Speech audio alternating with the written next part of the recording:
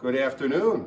Yesterday we had the privilege of having Mary Beth Tinker join us virtually for an in-school field trip for our history classes. The video you're about to see, you're going to hear an amazing story. As a teenager, she protested the Vietnam War, and ultimately her case went to the Supreme Court. She won her case. It's one of the landmark cases in Supreme Court history. So please enjoy the following presentation that was here at Parsippany Hills High School yesterday. Thank you very much.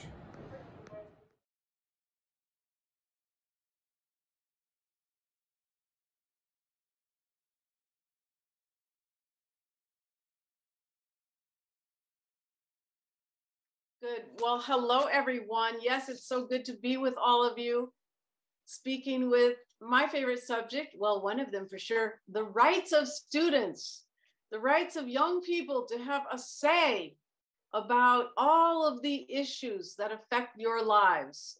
And that's really what this case is about, Tinker versus Des Moines. It's about your right to have a say in the public schools. But the idea of it extends really beyond that to the idea that a society that encourages young people is a stronger society. And so it's good for you to do that, but it's also good for the whole society. When you are encouraged to have input with your wonderful ideas and your creativity and your energy, and you have a quality that Albert Einstein said is even more important than knowledge. Imagination. Yes, you're famous for your imagination. Young people. So that's what it's about. Now I'm going to show you a few photos here. Let's see if I can show you. It's about you having a say, yes, as I said. And not only is that good for you, it's good for your health. I'm a nurse, and I spent most of my nursing career with children and teenagers. Yes, I was a trauma nurse, and I also worked in the schools and clinics and hospitals. And I realized that when you speak up and express yourselves and advocate for your own interests, what would be good for you? That's good for your health. It's good for your physical health, your social health, your emotional health, your psycho, all of it. Because health isn't just a physical thing, as we know. There's many aspects of health. And when you advocate for your own interests and speak up for yourselves and express all of your feelings, it's also a case about your right to express the full range of emotions, your full range of feelings and ideas.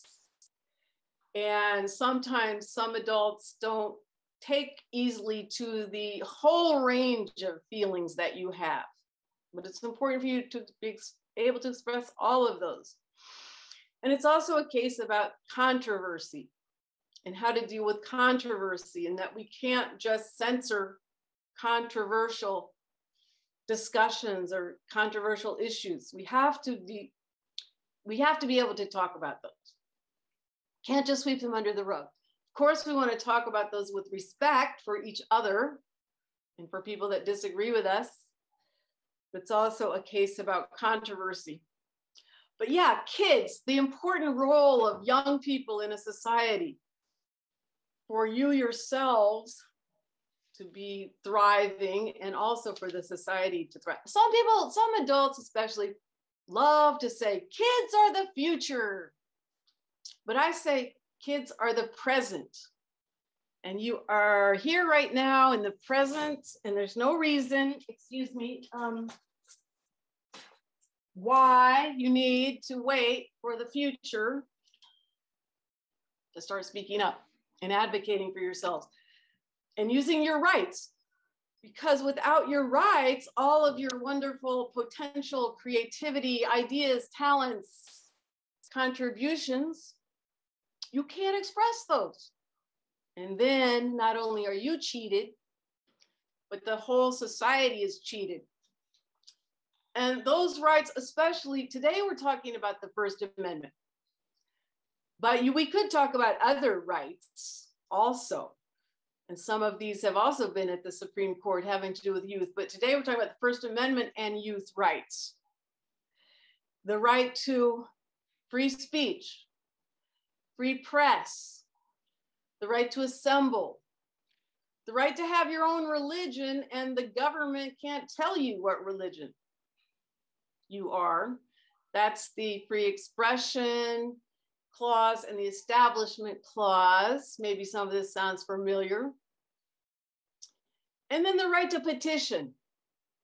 Now, only 2% of Americans can name all of those rights of the First Amendment. So you can check with your family and friends later today about those rights of the First Amendment. Nobody ever thought that these were for kids.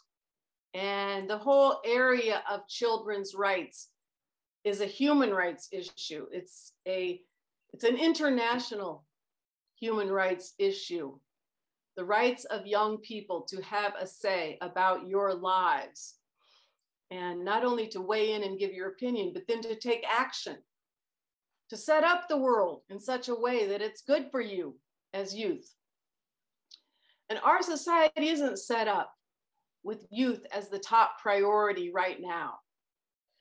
And all you have to do is look at one indicator. It's actually a health indicator. What age group is the most likely to live in poverty in our society? That's you. Yeah, children and teenagers.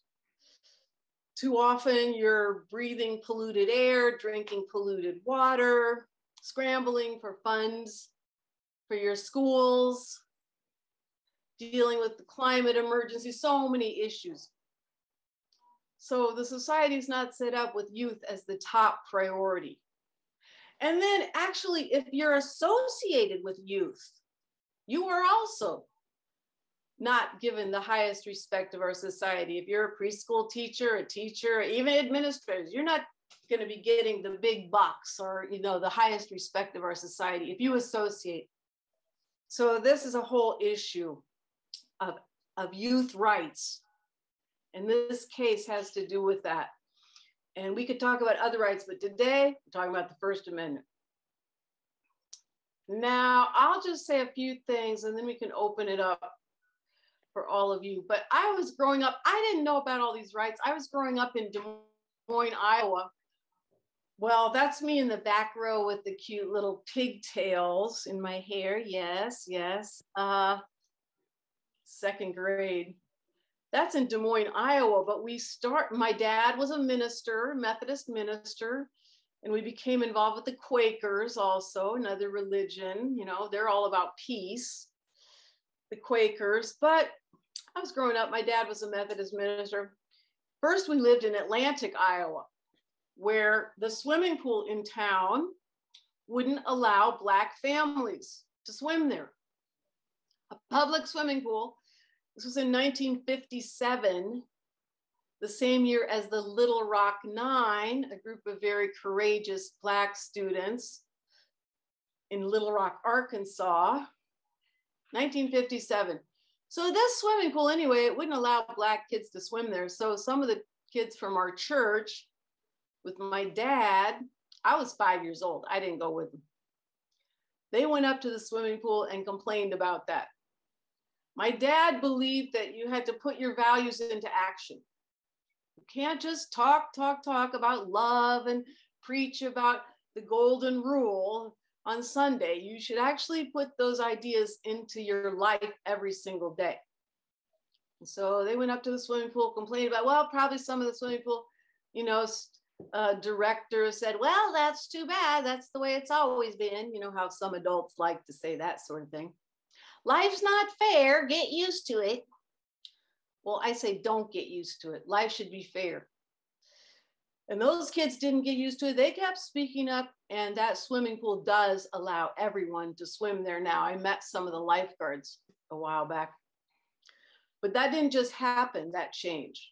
It happened because people spoke up and stood up and took action to make their actions align with what they say they believe. So that's how I was raised. That's how my parents raised us kids. Well, as a result of all that, my dad actually lost his job at the church in Atlantic, Iowa, and we moved to Des Moines, Iowa. And I started kindergarten there. And a few years later, we saw the most amazing kids taking the lead, speaking up, putting their values into action. These were the Birmingham Children's Crusade of 1963. These kids, almost 2,000 Black students that year, spoke up and rallied and protested for racial justice. Martin Luther King was already in jail there, writing his famous letter from Birmingham jail on little pieces of scrap paper that he could find. Yeah, his letter from Birmingham jail. But the kids were like, oh, don't worry about Martin Luther King. We've got you covered. We're going to get out there and we're going to rally and speak up for justice, because they were being so discriminated against and so disrespected. Not only could they probably not swim in their swimming pool, they couldn't go to the library. Their schools were underfunded compared to the white kids. You know, parents had lack of job opportunity, education opportunity, all that we are familiar with. So these kids, they rallied and they sang songs like "This Little Light of Mine, I'm Gonna Let It Shine," and they sang all their freedom songs. And the police chief, Bull Connor, put German Shepherd dogs to attack the kids. Maybe you've seen some of the famous photos of these kids being attacked. Those photos went viral around the world. Oh, the great democracy, and how it's treating its little children who dare to try to make that real. That's the power of young people. You see the ideals, you hear all this nice talk about our ideals, oh, freedom, equality, justice. But these young people wanted to make that real. And so they were attacked, and they had to build outdoor prisons that year with barbed wire. And they arrested all the kids, almost 2,000 kids. So much of your rights in public schools builds on the efforts of Black students and also Mexican students too, students of color really speaking up, especially Black students, speaking up for racial justice. So what happened was the white supremacists there, yes, the white supremacists who think that white people are supreme, they don't always wear hoods and robes like this either. This is the KKK. But sometimes white supremacists just wear jeans and t-shirts. Sometimes they wear suits and ties. Sometimes they wear dresses and skirts. But these people decided, we're not putting up with these kids.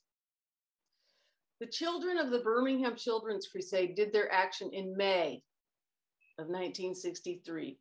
That August was the March on Washington, where Martin Luther King made his famous speech, "I Have a Dream" speech. By September, the white supremacists were getting really, really mad about all this. And so they planned a cruel way to punish the Birmingham children. They put a bomb in their headquarters right on Sunday morning, knowing the kids were in church.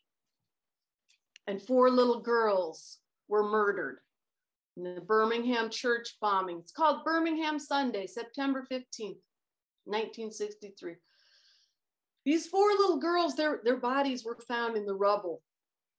Cynthia, Addie Mae, Carol, and Denise. They were about the same ages as me and my sisters. I had just turned 11. These girls were 11 to 14 years old when they were killed for speaking up for democracy. And of course, they're the heroes. The Birmingham Children's Crusade are the heroes of our American story, of our democracy story. And there are now, statues to these kids in Birmingham, and a whole park is devoted to them. The police chief is not the hero of the story. He's the shame of the nation. But these kids, as young people tend to do, spoke up when they saw something unfair. And we were really sad that September 15th when someone came by our picnic up in Des Moines, Iowa. and told us what had happened to the Birmingham children and how 4 little girls had been murdered. And so we heard a plan put out by James Baldwin, the writer, to wear black armbands all over the country and have memorial services for these little girls. And so that's exactly what we did. That's me in the middle, the black armband. The black armband is a symbol of mourning, of grief, saying that you're sad that someone has died. And so we wore the black armbands. That's my sisters over to the right, Bonnie and Hope, and to the left, Linda and Phyllis. And that's the first time we heard about black armbands, was to mourn for the Birmingham children. But the next year was also an amazing, important time. Well, it was mighty times, just like now. You're living in mighty times also. And that's the times I grew up. And that was called Freedom Summer, the summer of 1964, the year after the Birmingham children campaign. Freedom Summer, this is students, 700 college students that summer came from all over the country. And this is them training in Ohio. They were going to Mississippi to help register African-American voters, but they were determined to be nonviolent. And so that's why they had to train how to stay nonviolent, even when they were up against the violence of the white supremacists, because they knew they were going to be. They had been threatened, and they knew they were going to be facing violence when they got to Mississippi to help register. Why did they have to help register African-American voters? Because of this reign of terror that was keeping so many, many thousands of people from registering to vote. And this is who called them to Mississippi, an amazing hero of our country, Fannie Lou Hamer. She had already been beaten and jailed for trying to register to vote in Ruleville, Mississippi. She was a sharecropper. And over to the right, Ella Baker, another hero of our country. She started a group called the Student Nonviolent Coordinating Committee, SNCC, SNCC, they called it. And these 2 women and a man named Robert Moses, they called these students to Mississippi to help register African-American voters that summer. They trained in Ohio and sang the freedom songs, and they went down to Mississippi. They knew they were going to be in trouble because they were being threatened. If you dare come to Mississippi this year, you won't leave alive. The courage of young people. They went on, they kept going. As soon as they arrived, 3 of them disappeared. Andrew Goodman, James Chaney, and Michael Schwerner. Everyone knew, they just had a feeling that they had been kidnapped and probably murdered by the white supremacists, the Ku Klux Klan, the White Citizens Council. And sure enough, that August 4th, the 3 young men were found. Well, their bodies were found. They had been murdered for trying to register Black voters. So what happened was that fall, a lot of things happened as a result. That fall, some high school kids in Mississippi, Black high school students, wore buttons to school. There they are. There's the buttons. It says, "One man, one vote, SNCC," to protest the murders. And they were told they cannot wear that. No, you can't wear those in school. That's just too controversial. No. So they started a court case called Burnside versus Byers, which they won 2 years later at the appeals court. The judges for the appeals court said they should have been allowed to wear those buttons to protest the murders and speak up for voting rights. Why? Because they didn't substantially disrupt school. They didn't substantially disrupt school. And that is where the standard comes from that is still in place in your school and in schools all over the country today. It comes from this case, young people joining with Black residents in Mississippi to help register African American voters. And that standard that you have your free speech, right? You can express yourselves, but you can't disrupt school, can't substantially disrupt school with your free speech. When that would later be quoted in the Tinker ruling at the Supreme Court in our case. And then it would cover the whole country. At first, when it was decided in Mississippi, it only covered the states that the appeals court for Mississippi covers. There's several states there. But that's where it comes from. And a few other things that happened as a result. Well, for one thing, my parents went to Mississippi that year. And they said, we can't just preach about these things. We have to actually stand with these people. Well, there was a call that went out all over the country when these three were murdered and disappeared. To the clergy, please, ministers, rabbis, people in mosques, come to Mississippi this summer so these people won't get killed. And so my parents were clergy and they answered the call and they went to Mississippi that summer and they came home on my 12th birthday and told us kids what was happening. Now, some people today say that you shouldn't have to learn about these stories. It's too upsetting for you. But my parents believed that it's best to know the truth and that we could handle it. And I believe you can handle it too, because speaking to students all over the country, I hear that students do want to know the truth of our country. Oh yeah, by the way, here's the guys that murdered Cheney, Schwerner, and Goodman, the three young men. Yeah, this is their trial. They're having a good time. They're laughing, they're chewing tobacco, just waiting for the trial to get going and to come to the verdict. 19 guys were arrested.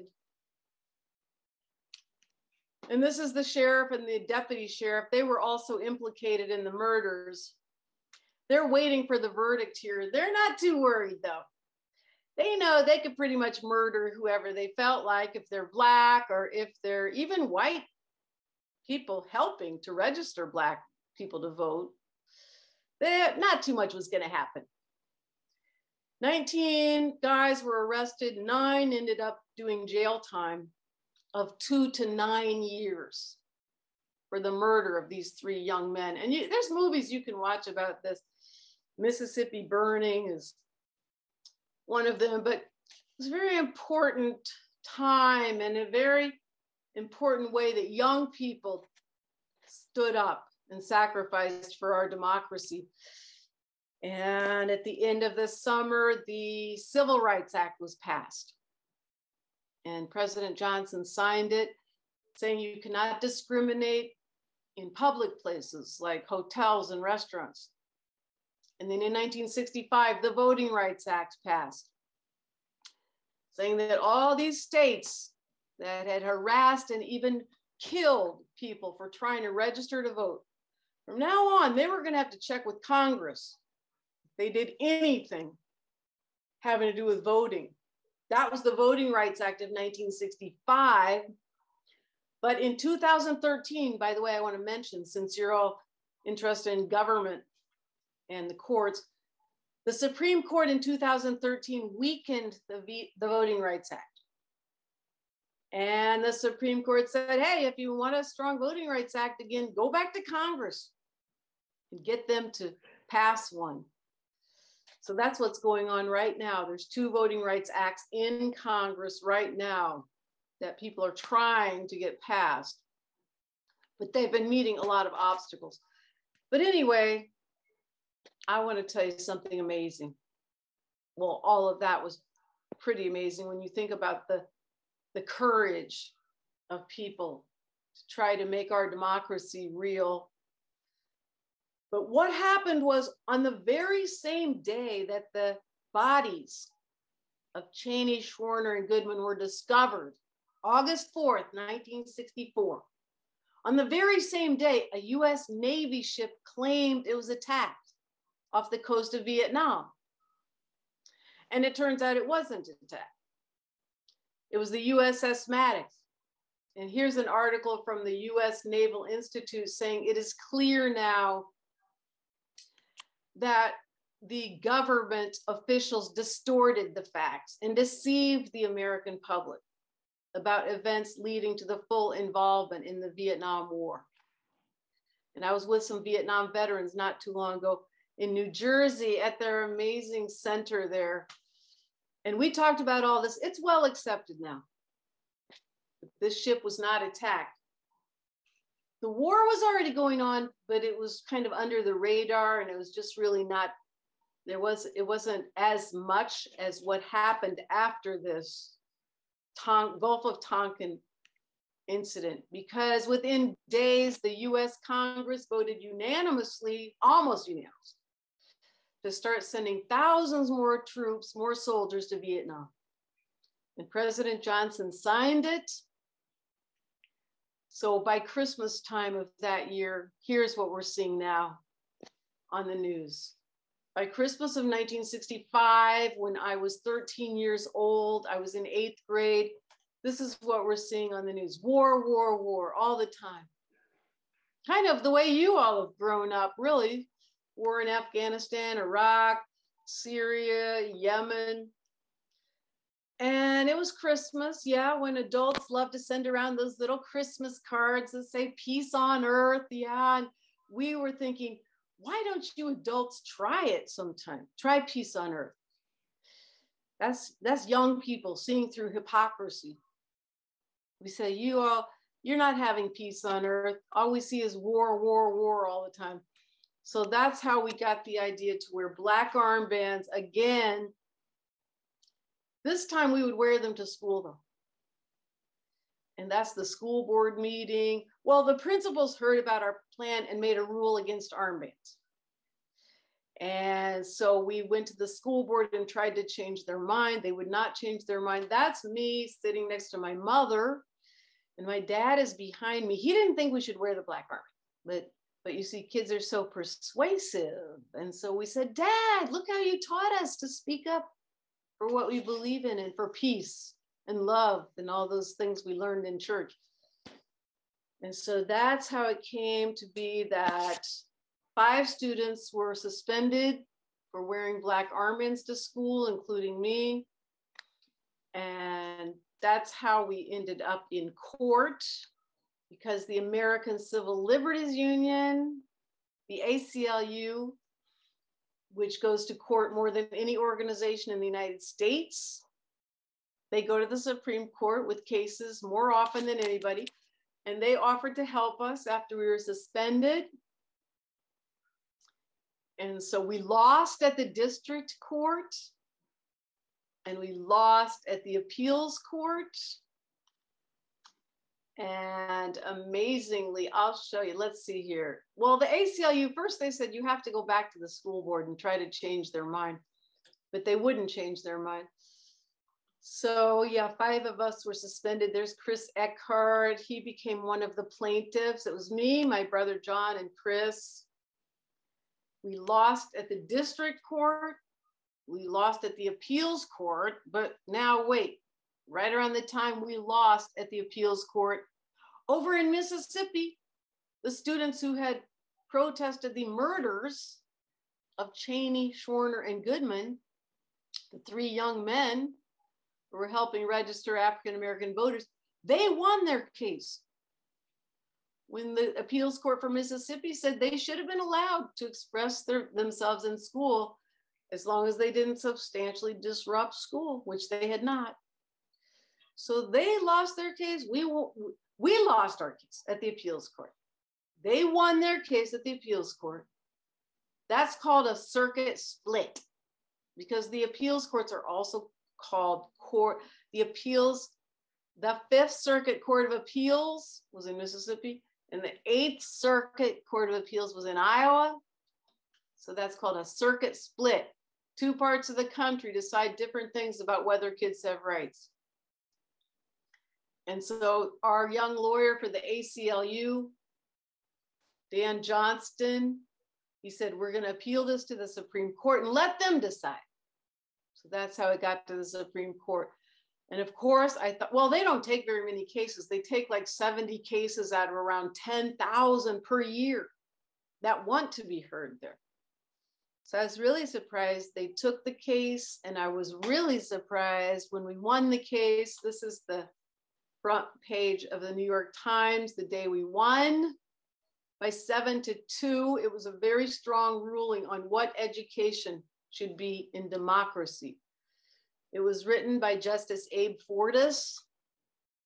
And my favorite part of the ruling is the part that says students are persons under our Constitution with the rights and responsibilities of persons. And that, yes, some things we hear because of free speech, there are things we're going to hear that are going to make us uncomfortable. But that's the price we have to pay for democracy. And it says that schools should not be enclaves of totalitarianism.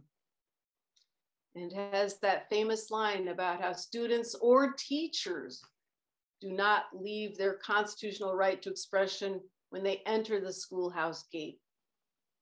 So it's a very strong ruling. I had no idea that this case was so important and that it would be quoted thousands of times in other student free speech cases, and that we would be talking about it here 50 years later. But that's what the case is about. It's about youth rights. It's about controversy. It's about the wonderful qualities that young people have, and that you need to be able to have your rights in order to really live those qualities and to be a real part of the society. So now I'm going to open it up for all of you with your comments or questions, or tell me something you're speaking up about. Tell me how you're using your rights, or anything you want to say. First, how about a round of applause for that story? Thanks, everybody. All right, who's first up? I know a lot of you are eager to ask questions. I think it might take a while to get the first, so once the first goes, then we'll have a Okay. All right, Kira, I know you got good questions. Okay, questions, comments. Yeah, come on, Kira, you can. Yeah. Hi. Okay, so I'm Kira. I'm Kira. Nice to meet you. Hi, Kira. So I have two questions for you. Okay. So my first question is, I know 5 kids got suspended. Yeah. But how did your other peers and students perceive you, this movement, this idea? Yeah, it was really crazy because the whole thing was really planned at Roosevelt High School across town. And there by people like Ross Peterson, Bruce Clark, Chris Singer, this young woman. And there were like 50 kids that were signed up to wear the black armbands. Our message was to mourn for the dead in Vietnam on both sides of the war. And that's what made it controversial. That's one thing, because we were sad about both sides being killed and injured that Christmas. And then the other part of our message was to support a Christmas truce that was proposed by the North Vietnamese and that was being promoted by Senator Robert Kennedy. So we had those two messages, and 50 kids in the district, the district had 18,000 students. 50 kids had signed up to wear the black armbands, but then the principals heard about it through an article that was written for the school paper. And so they called a hasty meeting and made a rule against black armbands, which was really ironic because they allowed kids to wear black armbands if you were sad about like not enough kids showed up for the football game. Oh, that's okay. You can wear a black armband then. That's why it's a youth rights issue. They were trying to say what issue is important to you, but it's up to you to decide what's important to you. So they were allowing black armbands in other cases, but so anyway, after the principals made that rule, it dropped down to about 10 kids ended up wearing the black armbands, and 5 got suspended. I was the only one at my middle school, and I was so nervous and scared. I went off to school, and my friend Connie was like, you better take off that arm, because it came out in the newspaper, the Des Moines Register, a couple days earlier, that the principal had made this rule against armbands. So I was really nervous and scared. And my dad had said, I don't know, you kids should be wearing those black armbands. But we were like, Dad, come on, that's how you taught us. That's what you do. So I went off to school. I was so nervous. And okay, wait a second. I have to tell you something really fast. Most of the kids basically ignored it. Some kids teased me at lunch. I got to my math class, Mr. Moberly, my favorite class. Well, I did like social studies too, but I got to math class. Mr. Moberly was waiting there and he's like, Mary Beth, he gave me a pink slip. You have to take this and go down to the office. You're breaking the rule. So I went down there and I was really nervous and I looked around the office and the vice principal said, Mr. Willitson said, Mary Beth, this is against the rules. Now take off that armband. So I looked around the office and I looked at him and I was like, okay, Mr. Willitson, I took off the armband. I was thinking, oh, shoot, I'm so glad that's over. I was kind of proud of myself because I had stood up for something I believe in. And they're like, well, you're going to get suspended anyway. So that was what was really strange about the whole thing, because I kind of learned a very important lesson, though, which is like I had that much courage and it totally ran out. And that's what I learned, is you don't really need all that much courage. You can just have a little bit and you can still do something. And you probably will be scared and nervous when you speak up about something you care about. But wait, Kira, I have a question for you now. Oh, yeah. Is there some issue that you care about, that you feel that you are speaking up about or would like to speak up about? I have to think about it a little bit. Okay, that's an honest answer. I know you will think, as soon as you probably sit down, you'll probably think about 5 things that you've been already speaking up about. And then I just have one more question for you, and then I'll let someone else take the spotlight. Okay, so This is a more like controversial question. I just want your opinion on it. Yeah. What is your opinion on certain schools in certain states banning classic books such as Huckleberry Finn? Well, it's not just those classic books that they're censoring. There's books like All Boys Aren't Blue, the memoir of a young non-gender boy named Christopher Johnson, I think his name is. There's so many books that are being banned. Most of them have to do with race or racism or LGBTQ issues. And personally, I think it's terrible. And I think you should be able to read books. And there was another court case actually called PICO, which went to the Supreme Court. It had to do with, I think it was Florida was censoring school libraries. And yeah, check out the PICO case. But I'm against book banning.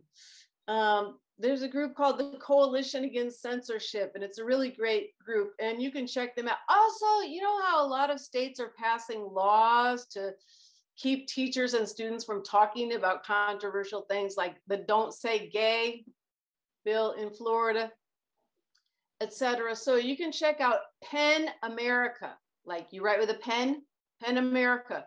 It's a writers union, and they are tracking all the bills that censor teachers and students in the schools right now that are going on. It's amazing. There's like over 200 bills, I think, right now. Yes, I'm against those myself. Yes. Sorry, I talked too long. Hi, my name's Emma. I had 2 questions, but you kind of answered one of them already. It was the question was basically like, what was your biggest fear, repercussion of wearing the armband? And you kind of described it, so you were really scared about it. Well, I mean, the biggest fear, some of it came later. There was different parts of it at different periods. I was really afraid. Well, after we did it, some people got really, really mad at us because you know how some adults are just like, you kids don't know anything, and why don't you sit down and shut up, you know, that kind of things, because remember, you're a disrespected group, of course, youth. So there's always adults like that. And then some adults think they get to decide what's patriotic. So they decided we're unpatriotic.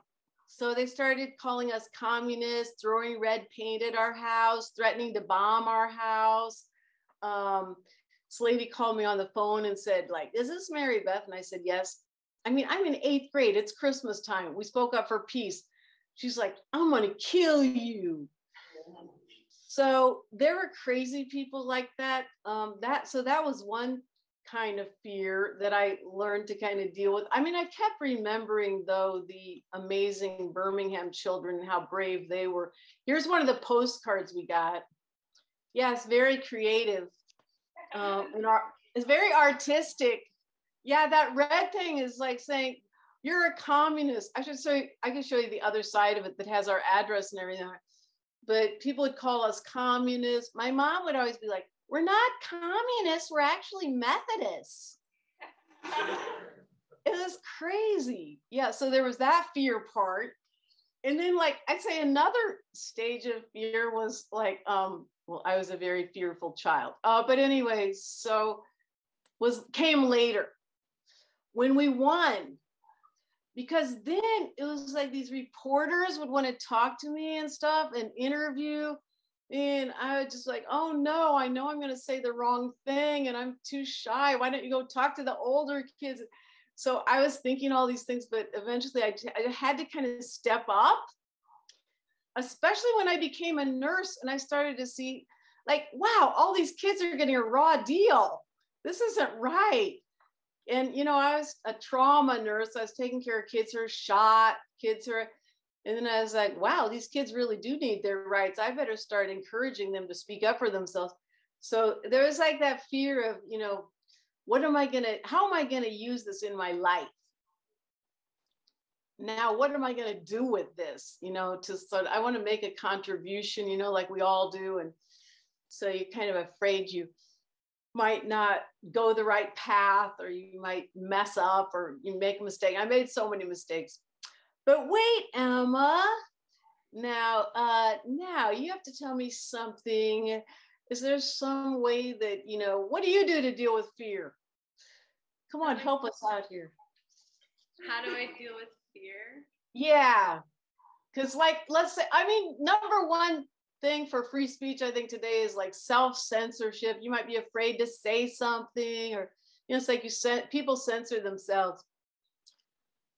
I think that I'm like terrified at first. And then I start to think like, well, there are other people that support me. And then I start thinking, well, if I do this, there's other people who would also do this. So I'm not alone in it, and I should just, you know, do it for myself and for others who can't do it for themselves. So yeah. That is so great. I love that. That is so great. First terrified, then start getting some support. And remember, you're doing it for a reason. Others.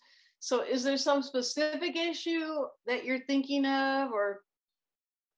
I think, well, a specific issue that I'm like bringing attention to people is I like focus on mental health a lot. I'm personally an artist, so I like to present a lot of mental health issues in my art to bring like acknowledgement to it, so people start to like understand it a bit more and like can see the actual things that go through people who struggle with it. So I love that. I love that. It's so important. That's why I was saying, like, health is a lot more than physical health. It's also mental health, emotional health. And it's so important. Like, sometimes students have written articles for school newspapers and they've been censored by, you know, about mental health issues. And I'm so glad you're speaking up about that. And you're an artist. And I want to show you, my partner is an artist, and we make this coloring book.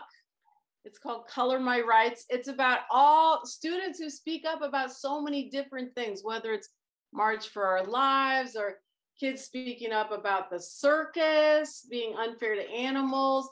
There's some kids that made a new page for me about Asian hate crimes, but maybe you'd like to make a page for us about mental health issues. I don't know.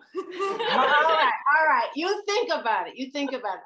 Yeah, it's always so many students around the country are saying that the mental health. I'm so glad that you are, because it's been a very stressful time for everybody, especially kids. Thanks a lot, Emma. Okay, so my name is Rudy, and my first question was, how did your parents react to finding out that like you got suspended? Oh yeah, well, my parents had a feeling it was going to happen, and my dad was against it. But as I said, you kids are so persuasive when you use your persuasion powers. It's pretty amazing. And so my brother and I were like, Dad, wait, that's what you told us to, you're our example. And so my dad was kind of upset, but my mom, I knew she would understand. Wait, I have to show you the suspension paper too. This is so crazy because I found it in a box a few years ago. And yeah, always keep your suspension paper. Yeah, there it is. Mary Beth is being suspended because she was wearing an armband that the Board of Education ruled against at their meeting this week. So yeah, when I took that suspension paper home, I wasn't sure how my parents were going to react. This is really a family story too, because it's the way I was raised. And my brother was suspended the next day. Even my little sister Hope, she was in 5th grade, and Paul was in 2nd grade, and they wore black armbands to their elementary schools. They didn't get suspended though. But they said, we want peace, and kids do want peace. So yeah, that's what happened. But Reedy, is there something you're speaking up about? Not really. Okay, you're gonna think about it, I bet. Okay. Yeah, thank you. Hello, my name is Manjot. My question is, what would you say to the Supreme Court justices who voted against you? Well, I'd have to say one of them, Hugo Black, he wrote in his opinion that like this is just all hell is gonna break loose basically in all schools around America. There's gonna be sit-ins, lions, the kids are gonna take over the schools and everything. And of course, none of that happened. But I'd just say to him, I guess that, it looks like what you said didn't happen. That's probably what I would say to them. Now, there's a big case. There was a case in June at the Supreme Court. Did you hear about the Mahanoy case on Snapchat? Did not. Okay, so this kid put up a post on Snapchat, Brandy Levy. The case is called Mahanoy versus BL. She posted on Snapchat cursing her cheerleading program. She said F cheerleading, but she used the real word. And she did it outside school. So it was an ACLU case also, and she won at the district level, she won at the appeals level, and she won at the Supreme Court by 8-1. The only justice that voted against her was Clarence Thomas. And everybody knew he was going to vote against her because he has said that students do not have First Amendment rights in public schools. And he has actually said that Tinker was decided wrongly and that it should be reversed. Yeah, but Brandy Levy's case, that was 8-1 for, well, she was outside of school. First of all, she wasn't even in school. And a lot of administrators said, we don't want the school to have to monitor students 24 hours a day. Yeah, what did you think? But what do you think about that? Should the school get involved in what you do outside school on social media? Absolutely not. Absolutely not. Okay. Can I quote you on that? Yes. All right. Thank you for that. Yeah. Hi, my name is Mason. Hi, Mason. So your case was in the Warren Court. Do you think that had any sway on the decision that was made? Yes, it had a huge effect who was on the court, because people like Thurgood Marshall, one of my heroes, He voted for us, and he also voted for you students in some other important cases like the Hazelwood case. There were 3 Supreme Court cases around free speech for students after ours. Bethel versus Frazier, which the student lost, although Thurgood Marshall voted for the student. And in that case, it says students cannot have obscenity in school. In our case, the Supreme Court said you have your free speech rights, but you cannot substantially disrupt school with your rights. And for that, they quoted the Mississippi case. And number 2, you cannot step on the rights of others with your free speech, whatever that means. And that's been debated ever since, but that's basically why you can't have certain kinds of hate speech in school or racist speech in school. So then there were 3 cases after ours that cut back on the rights of students more. There was Bethel versus Frazier, which said, oh, and you also can't have obscene speech in school with your free speech. And then Hazelwood, probably the most damaging case, that said that you cannot, if it's school sponsored, like a school newspaper, the school has more right to censor you. Although students but students are speaking up about that, and they've passed legislation in 15 states now. New Jersey is the latest state to say, no, actually, we're going to protect our student journalists. And then the last one was the infamous Bong Hits for Jesus case.